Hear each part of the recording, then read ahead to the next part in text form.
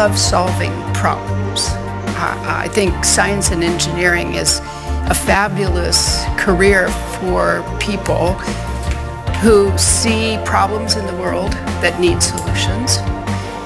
My talent happens to be in coming up with technological solutions to those problems, but there are plenty of problems for which we will need solutions.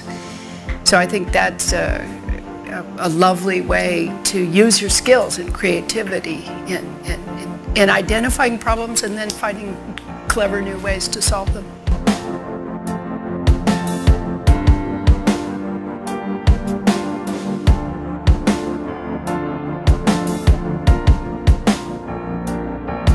The traits that are important to be successful in science include an ability to accept criticism. There's plenty of it to go around.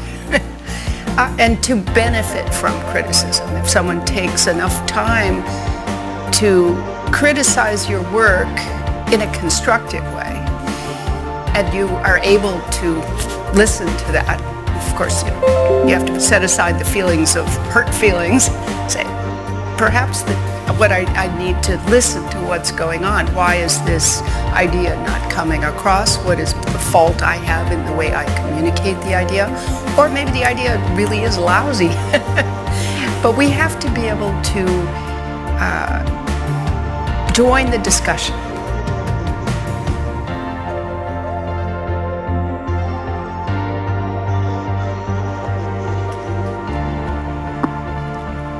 Mr. President-elect, Madam Vice President-elect, I am humbled and honored by this chance to serve the American people at this moment of profound grief, but unprecedented opportunity.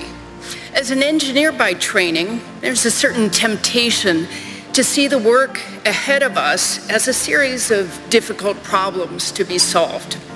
But the truth is, that's not what drew me to this role. Like the rest of this extraordinary team, I'm here today because of love. A love of science, yes, but also a deeper love of our planet and of our people, without whom science has no purpose or meaning.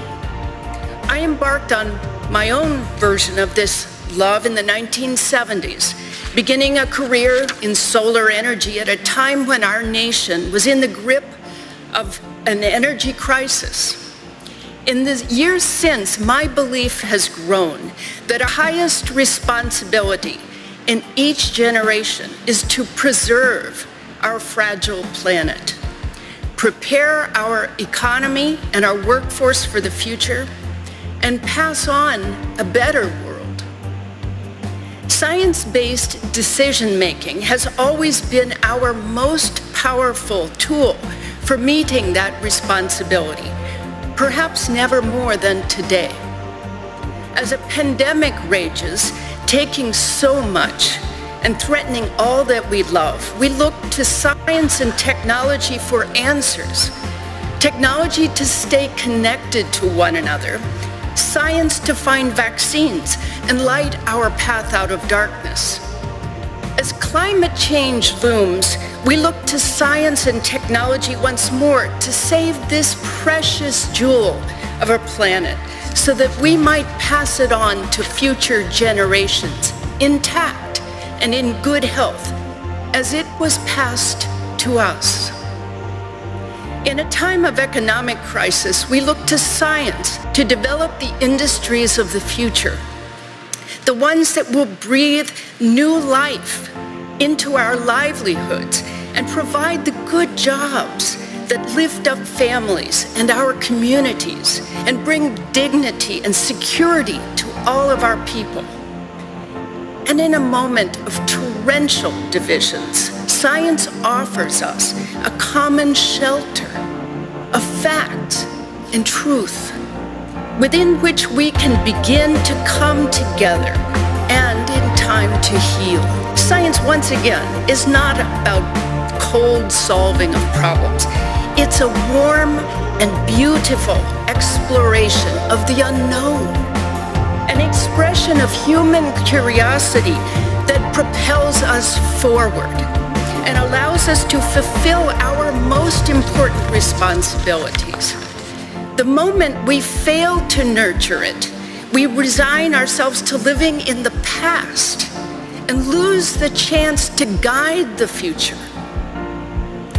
The agenda put forward by the President-elect and the Vice President-elect resonates with me, not only as a scientist, but as a grandmother.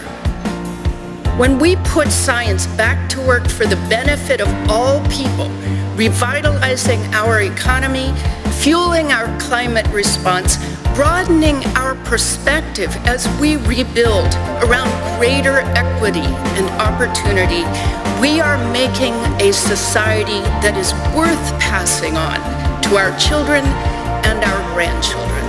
It is an act of love, and I am honored by the opportunity to help nurture this effort. Thank you.